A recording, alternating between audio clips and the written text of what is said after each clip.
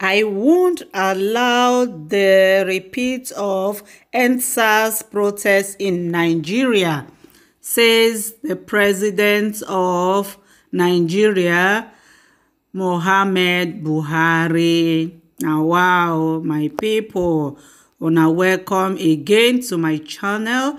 In case today na your first time, please consider to hit that red button below that says subscribe. Beside it, there's a notification bell. The essence of that bell is for you to get notified each time I upload a new video, so you will be the first to check it out. Yes, so my people, I don't come again with another ogbongelistic gist. Our president, wey in name na Muhammad Buhari, abi na face mask Buhari, I don't know. He don come out, come say he no go gree for another second chance or another protest, endsars protest for Nigeria. As the Nigerian people, angry youths, them come hear this news, now them paranoid, say that one no go happen because the endsars never still end, the poverty never still end, corruption never still end, that they will continue to be doing that as in the protest, endsars protest, until the thing go really, the matter go really enter government for ear. It be like say wetin the masses they do no concern the politicians and the Nigerian government.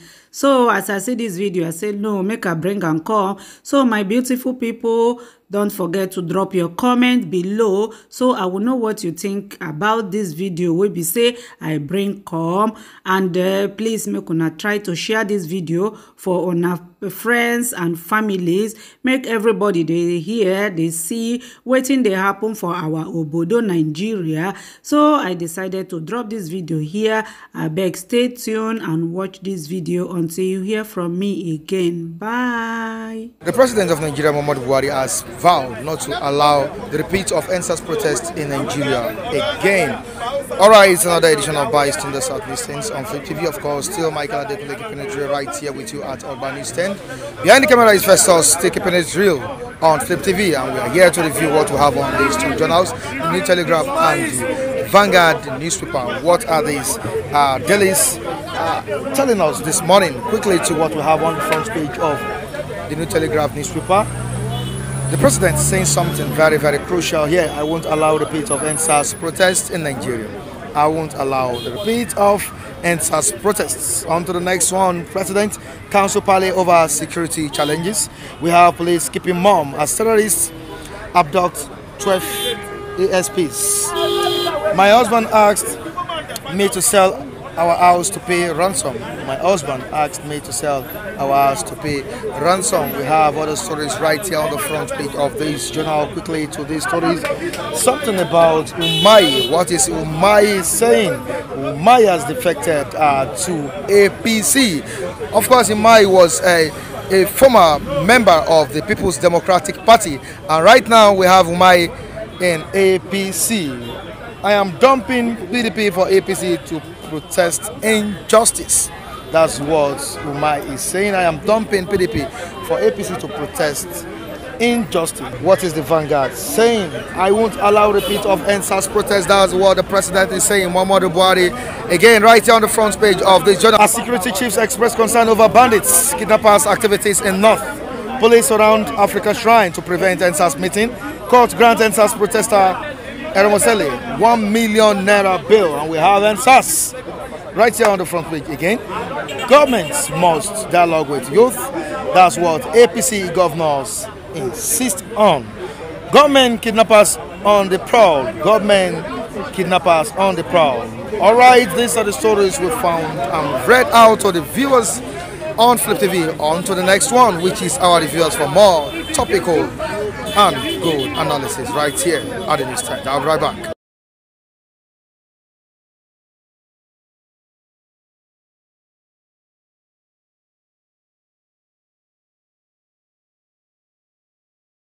The president made such laughable statement and ridiculous statement.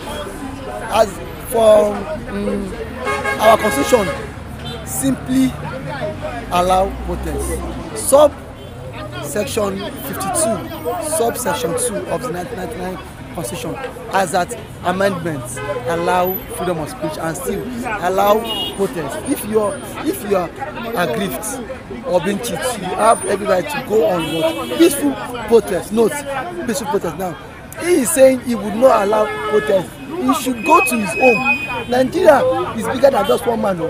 He is not the owner of Nigeria. Everybody owns Nigeria, irrespective of who he is. He should say that to his wife. He should say that to his son, Yusuf. He should say that to his daughter, and then all his kinsmen in Daura, not Nigerians, because Nigerians will not sit back and fold their hands if they have been cheated. Now, you've not met with the agitations. Now, you are saying you would not allow protest. Now, in your watch, every goods now have now what skyrocketed. Under your watch now, petrol price has now increased. Under your watch now, unemployment has what increased. Under your watch now, Nigeria could not afford access good healthcare, good road, good all the social amenities of life. Nigeria now live below $1 a day, and now people are now agitating for good governance. You are busy there in Aso Rock, enjoying taxpayers' money. You are now saying that you will not allow protest again. Mr. Bekadekule, we are not in banana republic. One man cannot owe the country himself ransom. If he thinks he is the president, he is the president to himself, president to his foot. He does not have any constitutional power. Nobody has the constitutional power to say that there will not be protest. Look at the English alone. The English looks somehow Queen English. Let me tell you, let's call spade a spade. When Buhari speaks English, Mike, you would have known that his English doesn't sweat. So, who made that statement on Vanguard? I won't tolerate another endsars protest. Let me tell you, I wouldn't allow or tolerate. They are the same. Let me tell you, it is not from Buhari. The dead Buhari, the late one, would not have said that if he's alive. The one from Sudan that died last year of coronavirus would not have said that if he could be alive. Then this current one, current Buhari, is from Niger. I don't think he could own that statement. Mike, let's disown him from that statement. He's not the one that said that. It was the cabal. But it still bears the name Buhari. Thank you. The name Buhari is just ordinary platform. It's a platform now. Sudan was there, the first people. Now the second people to be there is Niger. Buhari is a name, a platform. Who is the mask, under the mask? Who is behind the mask is the question you'll be asking now. Say just like an umbrella. Just like an umbrella? If that one is gone, someone from a Republic of Benin. Why don't the umbrella? Thank you. Provided your intonation is just like his own. Provided you speak or pronounce English like him. Are you, Raphael? I'm telling you the fact. Let me tell you, I'm not working for CIA, but there are many CIA agents at Aso Rock. They are unraveling all this. They are revealing all these secrets to us. Let me tell you, when Abakari died, I'm just making an instance. When Abakari died last year, early last year, February, February this year. Thank you so much. Someone said, thank you. Someone said 2 weeks earlier, before Kyari's death was announced, someone said that Abakari was dead. Everybody started rumoring. Abakari's daughter started shouting and shouting. Then 2 weeks later, what happened? It was actually a truthful news. A truth. Thank you that he actually died. Who was that person? Let me give you the name. Nnamdi Kanu. Nnamdi Kanu knows virtually everything that is happening in Aso Rock. Go and dig your investigation deeper than you are doing now. You'll find out. There are good informers. I mean informers at Aso Rock that are giving us fresh news, reports on what is going on at Aso Rock. They imposed this man there. Mike, later you will see many Nigerians that will write books on what is happening currently in Nigerian government. I'm telling you that Nnamdi Kanu is one of them.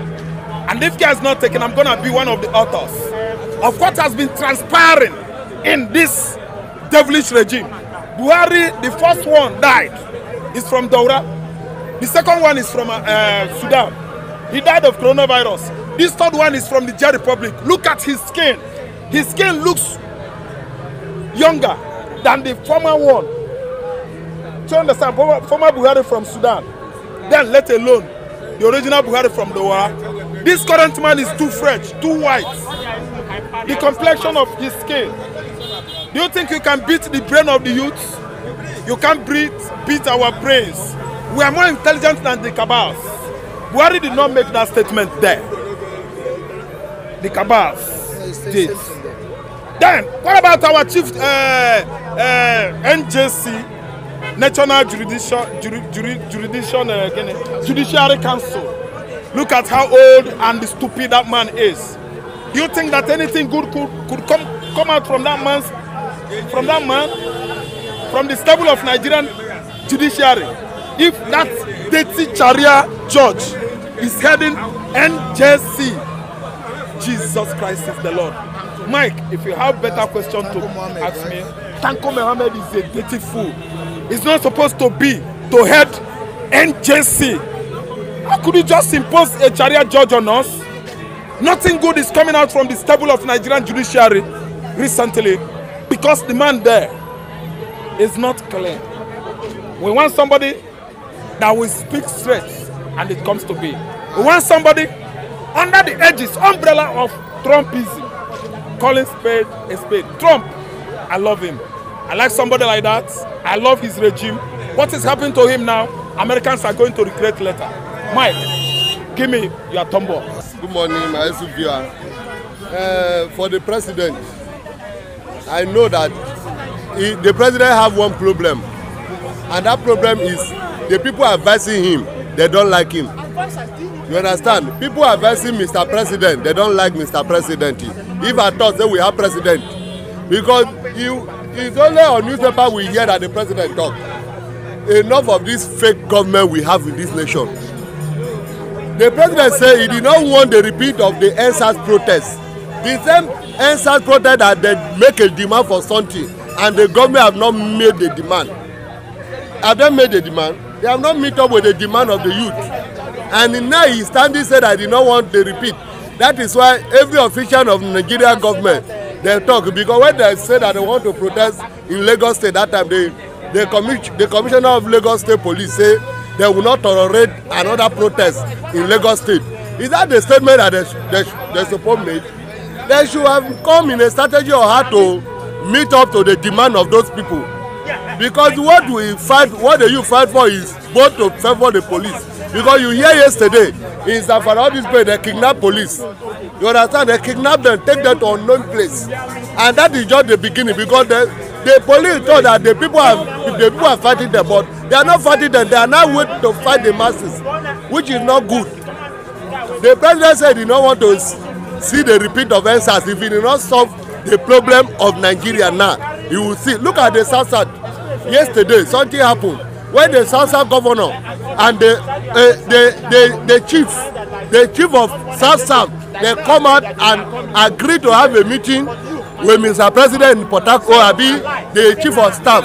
The chief of staff has said that the meeting will hold, and all the whole state in South South, the governor, the chief, the leaders of the community, they come and sitting down waiting for Gambari.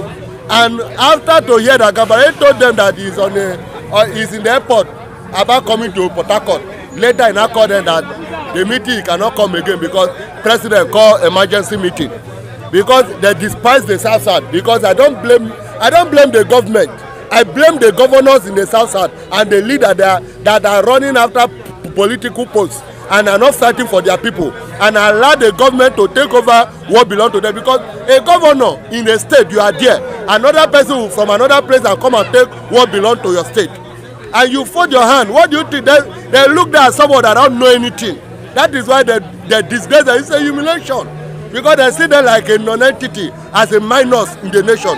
Because If it is Hausa that called for that meeting and the president did not attend, abi the chief of staff cancel the meeting when people leave their state, come and gather in the meeting venue, you see what will happen now. You understand? Or maybe the time of Jonathan is there, the northern people will call for a meeting and the president, chief of staff did not attend. There will be problem. You understand? There's something we have to put in place in this country because the people in Asoro, they are all confused and they are looking for problem. And when the problem come, they cannot stand the problem. Look at that governor of Ebonyi State. He was saying that the person, you know that, and I discovered that many of those governors are fighting for their interests, not the interests of the masses. The same person that the same party give him a deputy governor for 8 years and making governor now for 8 years. He now say the party is not fair to him. That's why he joined APC. He should tell the people that I'm going to this party because of my ambition. I want to become president. Because they are going to disgrace him, humiliate him, because you did not allow people that build APC. People that build APC are there. And he that come yesterday, presidential ticket will be given to you. Is it possible? It's not possible because they are fighting for their own personal interest, not the interest of the masses. That is what I had to tell them this morning. And the president should, even at all we have leader or president, they should change their mindset towards the youth. Because I see danger coming, like they want to have meeting for Felai Shrine yesterday. They had to carry out the whole police to block Felai Shrine, that nobody should enter. And the meeting was held in another place. They think that this youth is the youth of now is not 1951. This is Vision 2020, and anything the youth want, they must do it. If the government said there is no protest, if the youth want to protest, they will still protest. That is what I want to tell the president. His word is just fake. Nobody believe in the word of that man as a president.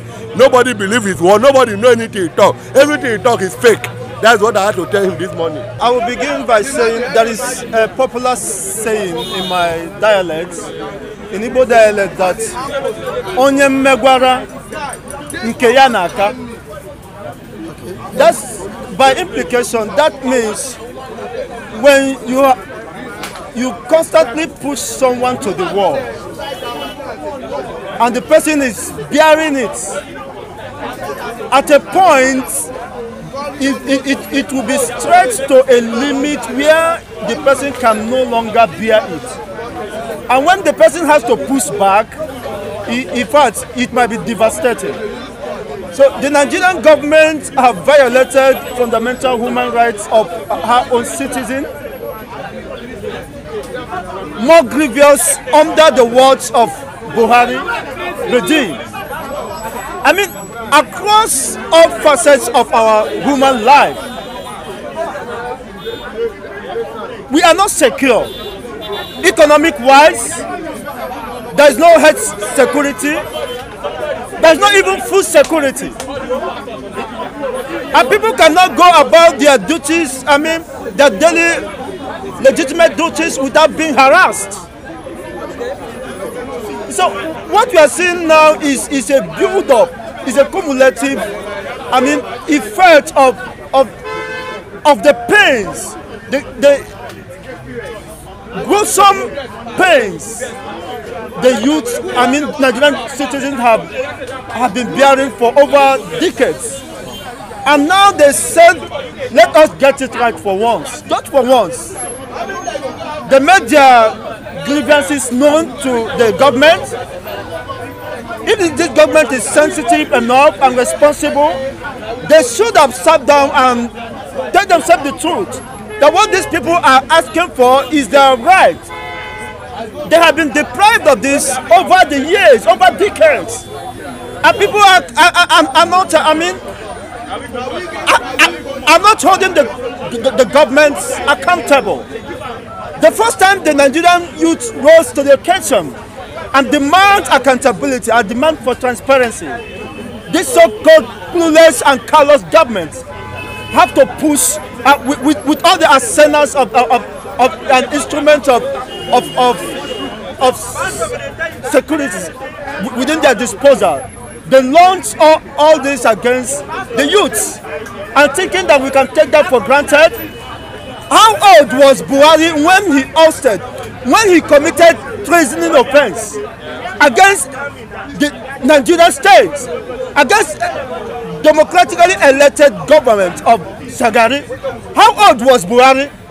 about 27 or thereabout. How old was Gowon when he became the president, I mean, the commander of armed forces of the Federation of this country? How old was he? Within their late 20s and early 30s. And after over 80 years, or close to 80 years now, you are still holding tenaciously to power. And you wouldn't let the youth take up the responsibility of leadership. And this stupid man called Buhari is now telling us that he will not tolerate any protest. Buhari during 2012 led protests against Jonathan regime. If Jonathan had behaved the way he was behaving, he wouldn't have been alive to have another chance to cause pain, to mislead this country. He would have been shot dead at that point of protesting scene. And look at, most youths have been sent beyond the world. These are youths who probably would have been the future president of Nigeria if Nigeria still exists. They could have been the greatest scientists that the world is looking for. They could have been the greatest enterprises that we, outdo, the bigots of America. You cut their lifespan short, and you never had any sympathy over the loss of these lives. Recently, you celebrated the wedding of your daughter. You were happy that your daughter was alive. You were alive to witness the wedding of your daughter, the celebration of your daughter. Why you take pleasure in wasting the life of other children, the children of other parents, thinking that all will be well with you? It is impossible, and it can never stand. Look, let me tell you, nemesis will catch up with all these people. You can't continue to keep power while you have nothing to do. You have exhausted your relevance. This man is irrelevant in every respect, in every judgment. Consider, is it electric, security-wise, social-wise? What? In fact, why is he is just here wasting the economy of Nigeria, the taxpayers' money? You see, only borrowing and relooting. I go through one documentary. I discovered that in early 80s, that $1 is equivalent to 80 kobo. $1 of US is equivalent to 80 kobo, which is less than Nigerian 1 naira. You see, what happened suddenly that now $1 is equivalent to 470 naira? By implication, that simply means an average American is 470 times better than a Nigerian citizen. You can imagine the widening of the gap. That a Nigerian citizen is backward, is 470 times backward, retrogressive compared to an American citizen. And seeing all these indices that shows that this man has failed, the Nigerian state has failed. We are just disillusioned. There is no way forward. Look at over barely a month of the massacre of these youths at the toll gate, Lekki toll gate. Nothing has been done to address those fundamental cravings of the youth. And you are stupidly coming out to tell me that you can't tolerate protest. A protest you led against Jonathan. A protest you led against the subsidy removal. Buhari led the protest against subsidy removal. He was not shot at the scene of the protest. He eventually, I will say by omission, becomes the president of Nigerian state. And now he's opening fire on innocent citizens. He enjoyed the joy. He derived the joy seeing his children doing well. It was alleged that one of his sons is the richest president's son on the surface of the earth. This is Buhari, and you take pleasure in wasting the lives of innocent youths, in bringing untold hardship on us, which is unbearable at this point, and we are taking up our destiny in our hands, and you tell us that we should keep calm. Look at what happened. Of course, the Northerners have launched their Northern People's Forum, which shows that Nigeria already could no longer hold. Every region and section are now concentrating on how to build their own people and their own region, and that is what, of course, the Biafrans are doing. So we can't continue to live in denial, in the state of denial. The truth that Nigeria is no longer existing. Quote me anywhere. If Nigeria is existing, does the state of this country depicts that we are a nation that could not care for her people, a nation that is, infringes on fundamental human rights, a nation that will not allow people to air their view. Of course, in no distant time, they may come against us, because we are saying the truth in defense of freedom. And it doesn't matter what happens to us, because we cannot live. It is useless living for nothing. So if we die in the cause of saying the truth, if we are bullied and cajoled in the cause of saying the truth, I will be fulfilled. But mind you that this state of anarchy, this state of injustice could no longer be tolerated. It is high time we must take our destiny in our hands. Otherwise, this set of recycled dustbin will continue to waste our resources and the life of our dear people. Meet their demands first. You want to stop protest, meet the demands first. Dialogue with the people. You don't come and distance yourself with Nigerians like as if they are rats and like cockroaches. They just come and say you won't allow. What mean you won't allow? You will not allow their civil rights. Their civil right to protest. When something doesn't go well in favor of them, this is their life. This is their security. This is their livelihood. We are watching. I was reading newspaper today. 12 police got abducted. Police, security agents get abducted. What about you and I? What about our safety? Then they say police will not come and point you and I gun, or come and violate our rights. When they themselves, they can't even protect themselves, let alone Nigerians. So they should have. What you should be talking about is the restructuring of the police force, changing the police force. So the what he's actually doing is just completely wrong. And it seems this present administration does not have that respect for rule of law. They don't have respect for civil rights, human rights. Yeah. They don't have respect for the law. They just think everything is force because it's Africa. If it's Africa, doesn't mean you can violate the rights. If you want force, we'll react. The security operatives went to African Shrine, surrounded the place on this statement in May. Now, do you see another endsars protest surfacing in Nigeria if the government fails to do anything? It will still happen again. Nigeria's eye is open. That's just the beauty about it. Our eye is open. So the endsars protest is something that should still be going on until they meet our demands. We should not stop. So they are trying to put pressure on that thing. How will you go and surround somebody's crime? Do you collect warrants from a judge? Has he committed any crime? Protest is not a crime. Just simply because he said he's going to come up with the protest. They want to silence it. They want to silence because they've seen somebody that can use. They see him as a beacon for the youth.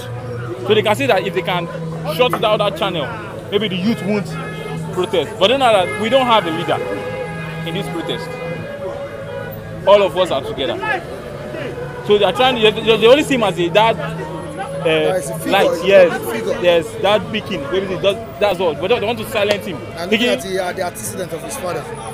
So that's what they are trying to do. So it won't work. Even if you surround him, you arrest him, you kill him, we will not stop protesting. This is our right. This is our life. You cannot come and put our life in harm's way, put our lives in chaos that you think you get away with it. This is our life. If you lose our life, we won't get it back. If you lose money, you can get it back. If you lose your property, you can get it back. But if you lose your life, you can't get it back. All right, thank you so much. Yeah, so thank you very much for having me. Yeah. Thank you so much. And on this note, I say goodbye to you on today's edition of Bystanders at Instance. Join us next time on the same platform. Michael Adekunle remains my name. You can subscribe to our sister channel talking about 50+. You can join me on Facebook, Michael Timtayo Adekunle. Thank you so much. Bye, everyone. Hey, mama.